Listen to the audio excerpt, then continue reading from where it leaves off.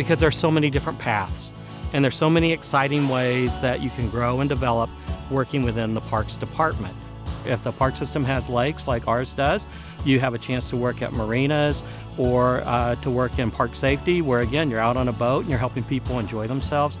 There are also opportunities as Parks Department go into the planning process where skills such as landscape architects, even engineering, and other forms of landscape management come into play as we lay capital improvement plans or even just major project plans to make improvements to the grounds and the facilities. The reason I believe recreation is so bright, the future, is that it's inclusive.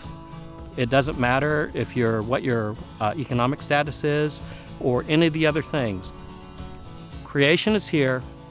Come out and enjoy it, and our job as recreation professionals is to help you enjoy it without you knowing that we were here. The future of parks is unlike any other government job.